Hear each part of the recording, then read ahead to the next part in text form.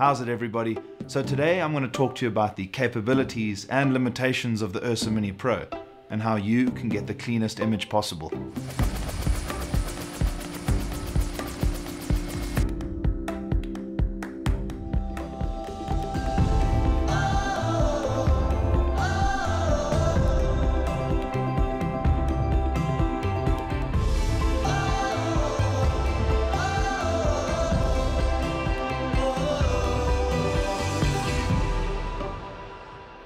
So whether you're a filmmaker or a photographer, learning about ISO is one of the foundations to getting a clean image. So today I'm just going to give you the basic breakdown of what ISO is, and then I'm going to show you some examples of the different ISO settings on the URSA Mini Pro so you can see for yourself why I feel that this gives you a cleaner image. For example, sticking with the lower ISO sensitivity between a range of ISO 200 and 400 will generally produce higher quality results than shooting with ISO 1600. That's because the ISO regulates the sensitivity of the sensor's pixels to light by boosting the electrical charge. A higher ISO creates a brighter image, but because of the increased electrical signal, the recorded images or video will be covered in digital artifacts. According to the team at Blackmagic Design, the native ISO is 800. Basically, this means ISO 800 is the sweet spot of high ISO with acceptable noise. Okay, so I've got 4 examples here that I'm going to show you, and I'm going to go through each shot one by one and just give you an idea of the different ISO settings and, you know, the noise that you might get in different lighting conditions. And that's the thing, this whole ISO trick and this whole getting your image clean thing is all about, you know, where you shoot, the time of day, how much light you have, and I'm going to show you exactly why that is. So let's take a look at the first image. This is shot at ISO 800, so you can see there's a lot of light. There's not much shadow going on in this shot. There's a little bit here at the forehead and some into the jacket, but overall this is a fairly well exposed shot. So let's zoom in quickly and have a quick look at the shadow. And I'm going to go, and you can see there's very, very little noise here. You can just see it's quite clean. It's pretty good. And let's go to the ISO 400 shot. And I can see here it's a little bit cleaner. Let's go back one. You can see there's a hint of noise there, not very much. It's very, very minor. Easily removed with noise reduction, but as you can see here, the ISO 400 is that hint cleaner, and then we've got the ISO 200, which is obviously the cleanest of them all, as there's less digital gain on those pixels. And you can see they're very, very clean, very crisp. But the trick with the ISO 200 is your dynamic range is greatly reduced. So you can see here the highlights are blown out on the face, and no matter what I do with the highlight puller, it's not coming back properly. Those are fairly gone there. That highlight's gone. So that's what you get from going to ISO 400 and ISO 800 is a greater dynamic range. You see the highlights are there. There's a lot you can do with them. Let's move on to the next image. So now this one, I purposely underexposed the image on the ISO 800 just to give you an idea of what happens if you do have that situation and you do want to bring the shadows up and you want to bring the brightness of the image up. So let's have a look before. See, it's a little bit underexposed. I could have easily had a fair amount more light on this image. And so let's go in and see exactly what's happening here. So you can see it looks fairly clean, but as we go in, you can see a good amount of noise there.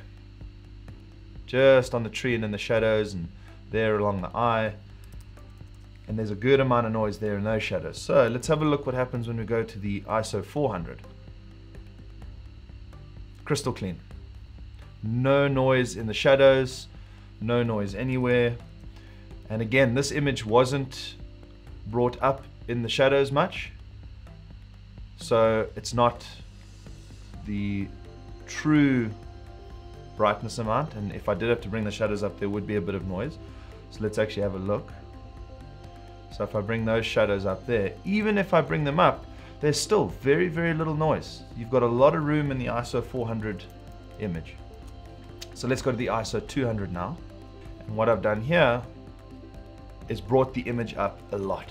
This image was very, very dark to start with, and I've brought it right up. Way more than you actually need to. And still, no noise anywhere. It's very, very clean. So there's your ISO 800 that's been brought up. You can see the noise there. And here's your ISO 200, which has been brought up a lot, same amount, and there's no noise. And here's the middle ground, the 400, which hasn't been brought up much, but very, very clean. You still got the good dynamic range here in the highlights, all the way into the shadows. And let's have a look at the next image. So again, here's your ISO 800. And this is lit with candlelight, and we've got our background, which the sun has dipped beyond the horizon. So it's fairly dark outside. So let's have a look here. Fairly clean, really good, not bad. And as you can see, I haven't done much at all. If anything, I've crushed some of the blacks. So there's not much shadow that has been brought up. Very nice, very clean. There's a little bit of color noise there that you can see, and a little bit there in the shadows. But let's have a look at the ISO 400. Very, very clean. Very, very clean. Yes, the candlelight is a little bit brighter, but as you can see in the shadows that are the same, there's no noise at all. Very, very clean. And there's the before grade, after grade. So again, not much done. Same as the 800. Very little done. And let's move on to the ISO 200 in this candlelight shot. So no noise at all. Very, very clean. But again, your dynamic range is crushed a little bit, and the candle, which is blown out anyway in the previous shot. But as you saw in the one before with highlights, you do lose that dynamic range in the highs at ISO 200. So let's have a look at what I'd done before. This one was quite dark. So what ISO 200 does give you on the URSA Mini Pro is that ability to bring up the shadows quite a lot. You've got a lot of room to play before you get any noise visible. As you can see here in the shadows, very, very nice and clean. So let's go on to my favorite shot for this test, which is a sort of a shanty town type of thing. And as you can see here, this is ISO 800. We've got the streams of light coming in through the door. We've got fire here, and this is going to happen. If you've got bright sunlight coming in through a door, you're going to get blown out highlights there. So there's not much you can really do about that.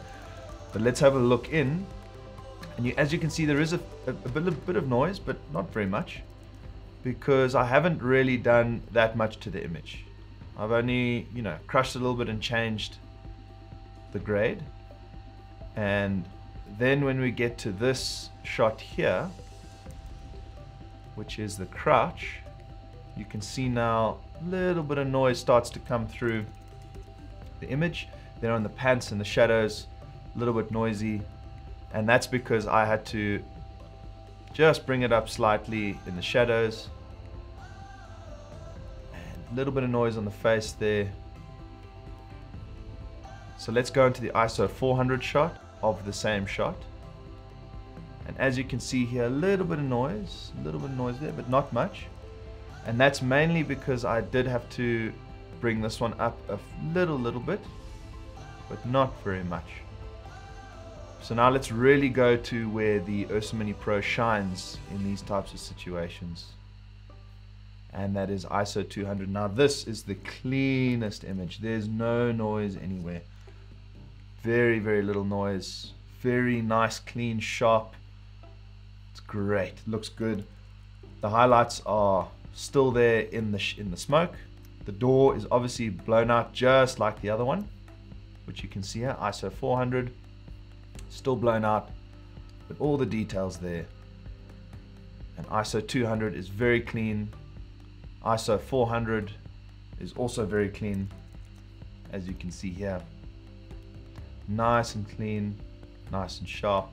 Little bit of noise there, but here at ISO 800, you can see in the hat, a lot of noise in the shadows. And that's not even bringing it up that much. So now you've seen quite a few different tests and examples of the different ISOs in different lighting conditions. And as you can see from what I've shown you here, the ISO 800 is really good. It is. It has the most dynamic range, but what you must remember is that ISO 800, you haven't got much room to play in terms of bringing up the shadows. You're going to be sort of limited there, and if you do bring up the shadows, you're going to get a fair amount of noise in the shadows, and you can get rid of that with noise reduction, but in my opinion, shooting at ISO 400 gives you that room to play. You've got a fairly good dynamic range, you've got a lot of room in the shadows to bring that image up and to correct and to make sure that it looks good, whereas ISO 800, you're a little bit stuck. You have to expose correctly, which is not a problem. It's a good practice to shoot the image as it's going to look. But if you get into a situation that you really want to play a little bit and you realize, sure, I needed to bring those shadows up a bit, then ISO 400 is that range to play with. And ISO 200 just doesn't have the dynamic range in the highlights. So you're going to lose a lot of information when it comes to the dynamic range. So keeping it at that middle ground of ISO 400, for me, in most of my shoots, that's the sweet spot. If you've got a lot of shadows like this fire scene, if you've got a lot of, dynamic range, then shooting at ISO 400 is going to be a really good option. If you've got a fully lit, bright daylight scene, ISO 800 is perfect because you can expose correctly, you can easily make the image as it is meant to be without needing to bring up any shadows or doing a lot of exposure change. So in my opinion, for the URSA Mini Pro, ISO 400 when you've got a lot of shadows at night is a sweet spot.